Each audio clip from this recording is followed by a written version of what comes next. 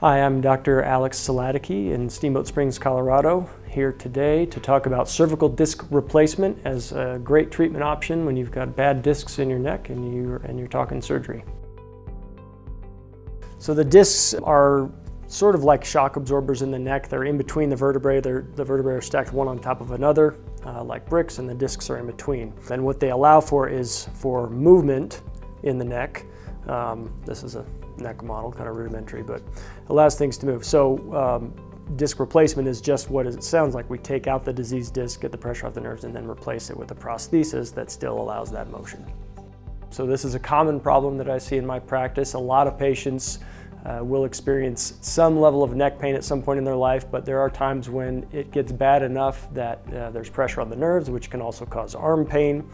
And we call this cervical radiculopathy. So usually when patients come to us, they've had some duration of pain in their neck, which goes down one arm or both in a certain distribution, depending on where in the neck the problem is. When it comes time for surgery, a lot of times the best solution is to take out the diseased disc and get the pressure off the nerves. Once that's done, the problem then is that there's empty spaces between the vertebrae that, if left alone, those vertebrae will collapse together and cause problems. So the way we've solved that historically is to do a fusion where we put a block of bone in between the vertebrae where the disc was, put a plate and screws to fuse the vertebrae together. That works well, but the problem is it takes what was supposed to be a mobile segment and makes it stiff.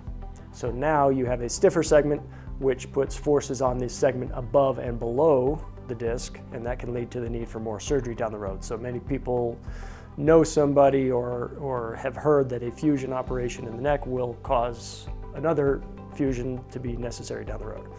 So what I do, rather than fuse, is do these artificial disc replacements, where basically we reconstruct the disc with a mobile device that, once it's in place, it allows for the neck to still move. Now this is a single level here, but the real benefits of this are we can get good pressure off the nerves and restore mobile function to the neck instead of fusing it. And there's been a wide range of studies done on this topic, comparing fusion with disc replacement. And time and again, the studies show repeatedly that the disc replacement is either better than fusion or at least equivalent to fusion. The thing that's most exciting for patients when I tell them about this, most people are surprised to learn that after surgery, you're not going to wear a neck brace, we're not going to restrict your neck motion. Basically, you're back to normal activity almost right away. Full range of motion of your neck, light, low impact exercise can be done right away.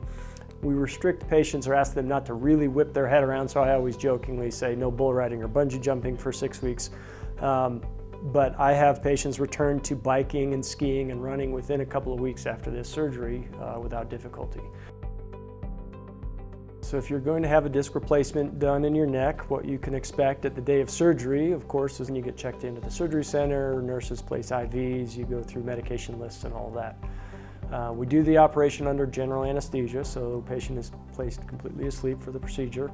An incision is made in the front of the neck, so we make a small horizontal incision at the level that we need to work at to work our way down and take the bad discs out. Now the benefit of that is it's really a minimally invasive type surgery because there's not muscle that gets disrupted or structures that really get disrupted during that. It's a very gentle approach that doesn't cause a lot of soft tissue damage. So that's a nice part of the surgery and can aid in the recovery.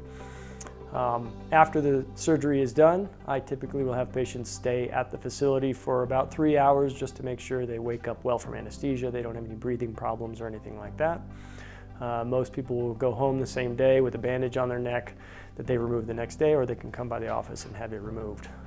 We have a lot of folks that are from out of town, and they'll stay locally in a hotel and come by the office to have their bandages changed the next day. Day of surgery, most patients would recount their experience as surprisingly easy and not as bad as they might have thought it would be to have their neck operated on. That's generally what I hear. Not everybody has an easy experience, but as far as surgery goes, typically it's pretty well tolerated. After the initial healing phase from surgery, I typically would keep patients somewhat restricted for about a week or two, just to avoid really aggravating their neck. So for Anybody that's in more physically demanding work, on average, I would say about 2 weeks off before you get back to work. That being said, I do have patients that prefer to go back more quickly, and I'm okay with that. I really don't put a restriction on that. Disc replacements are a mainstay of my practice. I do a lot of these surgeries. In fact, we here at Steamboat Orthopedics are one of the leaders in the country in terms of volume for cervical disc replacements. In 2023, I think we were top 5 in the nation for the number that we do. Mostly that is born out of the fact that I'm a true believer in the technology, and I think it is truly superior to fusion, and I will offer it almost exclusively when I think it's available. And so that's something I'm very comfortable with. I do a lot of, which I think is important for patients to think about when you look at some of the studies with disc replacement versus fusion, or if you have surgeons that are citing those. One of the things that may not be as well captured in the studies is the experience level of the surgeon doing the operation.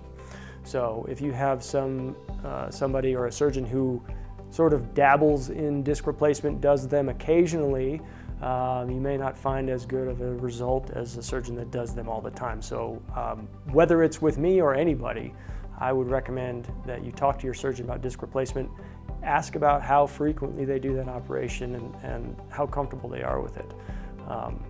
Because like anything, the more experience your surgeon has with that procedure, the better the outcomes will be.